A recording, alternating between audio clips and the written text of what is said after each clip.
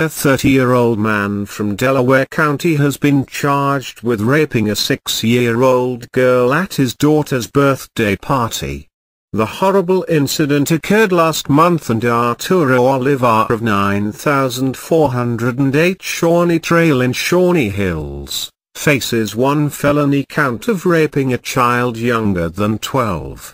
The Columbus Dispatch reports, the girl's father reported the rape to Shawnee Hills police on June 26, Chief Sean LeFever said.